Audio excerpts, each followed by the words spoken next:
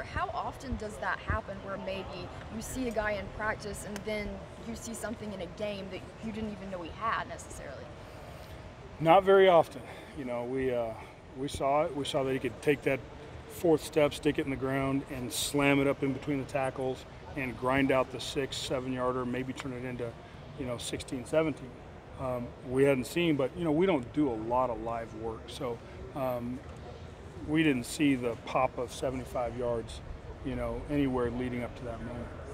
It was great to see that burst. Our guys don't open up like that in practice very often. And it was good to see him run away from those guys because it told us that he had that extra gear. And as we found out, especially through our screen game and putting the ball in his hands, he was able to make a lot of explosive plays. What do you like about Jaden Nixon? Wiggle. He's pretty twitchy. He's a great kid, super smart, loves football, and he'll make you miss. So he's different than Dom. Dom's going to try and go through your face, and Nixon's going to try and make you miss in a phone booth, which you can do.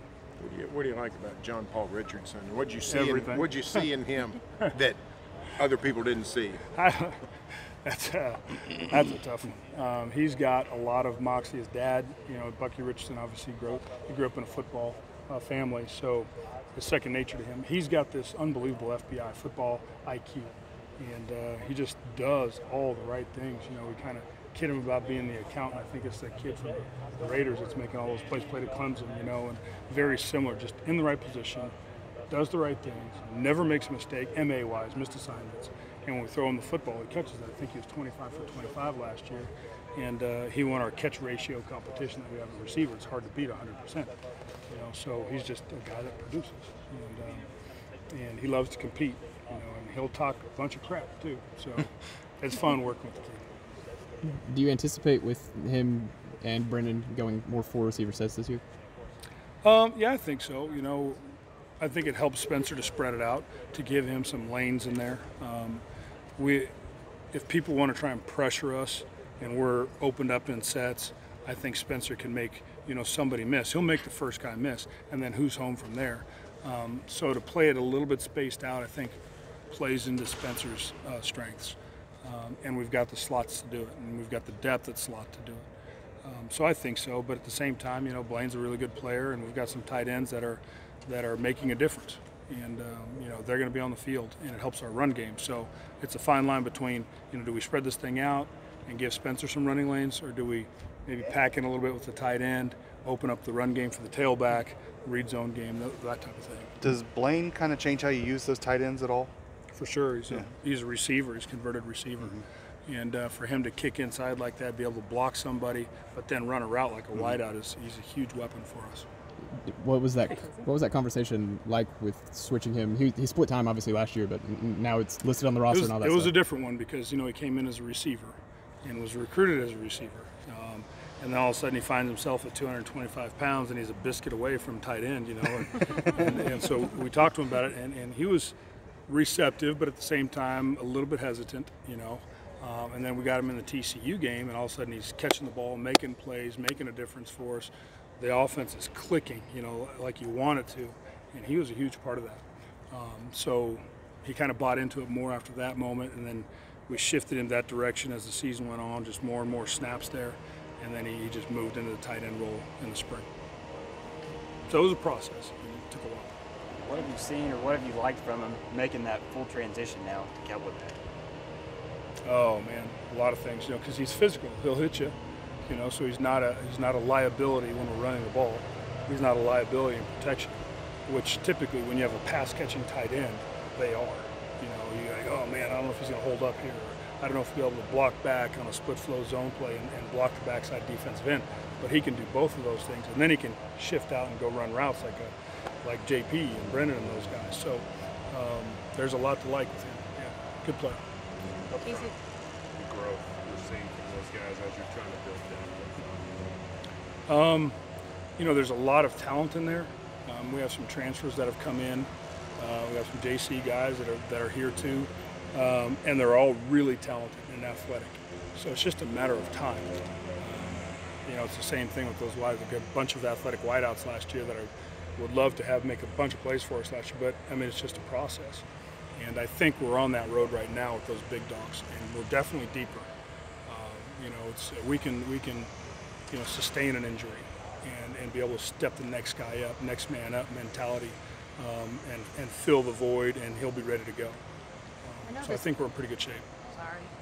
I know this time of year is all about football, X's and O's, but the fact that you and Derek in the coordinator spots being black coordinators, do you guys talk about that? Is there a significance there for, I mean, I know there is for you individually, and for him, I ask him about that too, but for the program more extensively and college football maybe even? I don't know if I've thought about it like that. Okay. But, from time to time, Derek and I will talk, and just he'll give me his insight on his path, because obviously I've not been a head football coach and he has. So, I'm all ears when he's talking about, the challenges that he had in trying to get there. And I'm sure he wants to be a head football coach again. And so we've had discussions, but it's not like we're carrying the torch for everybody. I mean, it's not something like that. We don't see it like that. See, there's a couple guys, that are doing their job. I mean, I stepped into my position because of the opening here, and I've been here a long time. And probably nobody knew the offense better than myself, for this opportunity. And Derek has been an accomplished defensive coordinator, and certainly could be a great asset to our program with some of the ideas that he can bring in from Vanderbilt. So it just so happens, timing, we're here at the same time, and hopefully do a good job. He said a lot of it is just do your job, sort of take, your background out of it in a way. Is that sort of how you've seen what you do, whether it's as a coordinator or assistant or whatever? For sure. Yeah. I mean, I didn't get this job because I'm a minority. Sure. Got it because I've been here for a long time with Mike Gundy. At least that's how I want to think about it. And I'm sure Derek, same thing. The guy's got a hell of a resume. He's top 10 defense coordinator in the country, I'm sure. So for Coach to be able to hire Derek's, been great. I think it's a really good thing, though. I think we're headed in the right direction. When you look around through the Big 12, I think we might be the only two, and we're on the same team. So I think that bodes well for the program. I wanted to ask you one thing about his defense. He said you all have been keeping it pretty, or they've been keeping it pretty base, but he could see some of those edge rushers, those hybrid guys, maybe, being in that linebacker spot as the season goes on. You on the other side of things, potentially seeing that. What would that look like for offenses in the Big 12 potentially facing? Get the ball out now. Right? You don't want to stand back there and rub it. No teddy bears, So, no, that's a nightmare. I mean, because they've got a bunch of guys on that side of the ball that can go storm the passer. So you got to try and mitigate the damage and throw it at the right times and make sure you're putting the right guys in the right guys. And it's a scary proposition to think you're going to be able to just drop back and throw it all over the yard against that edge team, against ourselves. So it's good practice. I mean, our guys are seeing as good as we're going to see all year long. So it's really good practice for, Caleb and our tackles. Mike keeps using the word magician when referring to Spencer. What kind of steps have you seen him take this offseason?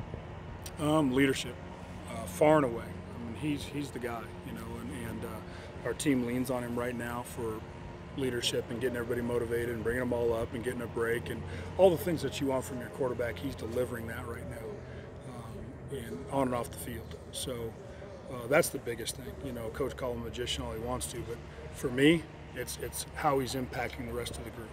Because if your quarterback goes and just kind of does that thing, then it's so much harder to get the rest of the group rallied. If your quarterback says, "Hey man, get in this huddle, let's go," and now all of a sudden he becomes my voice, it makes a huge difference. It's not all on me, and he becomes that guy that takes the ownership of it, which is what he's done. So it's a lot less pressure on us as a staff to try and motivate, and I think it's far better. It's a far better situation for our players too. We're not always chirping and getting in their ear. They take it from Spencer better than they're going to take it from myself. Go ahead. You may have been asked this, but the guys behind him, Garrett and Gunner and even Gavin, kind of what's your comfort level there, and what have you seen from those guys? I think they're better. They've made a big leap from what we saw in spring ball. I'm glad that Garrett was here and was able to come in in January and take some snaps in spring ball, and then be here through the summer and have an idea of what's going on, because a lot of guys come in the summer and try and catch up then, and it's so hard to do because the coaches aren't out there. But if you come in January like he did, work with Coach Class, go through spring ball, get yelled at by Tim Rattay, get yelled at by me. I mean, see it all up on the tape. Here's the expectation. This is how we want the play run. Well, when you get there in July, in June and July, and you're on your own, you can police yourself. You know, you can hold yourself accountable for how we want to run it. And both of those guys, you know, look at the game that way. You know, Garrett's done a really good job of bringing in the plays right away and taking charge like a quarterback should. And Gunner has made great strides, you know, with decision making and where he's going with the football. So very happy where our twos are right now. I just don't know, again, when it's game day. You know, if we can get a chance to get up and get those guys out on the field, that would be a godsend for us. You know, to be able to get those guys some live action, and then all of a sudden that's a breath of fresh air, relaxation for me. Gunner talked the other day that he kind of had to win some teammates over. How have you kind of seen him win guys over and kind of find a comfort level himself? You know, I don't know if I mean, maybe that's how he felt. I didn't feel that, you know, because he's a great kid. And when I'm saying he's a great kid. Smiling all the time, loves to be out here, loves football, hanging out with the teammates. I don't know that he had to work at anything like that. I don't think he had to overcome something like that, you know, obviously with the head man being his dad.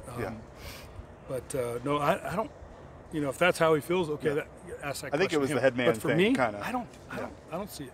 I don't see it. You know, I think he's just done a good job of, and I shouldn't say it's a good job.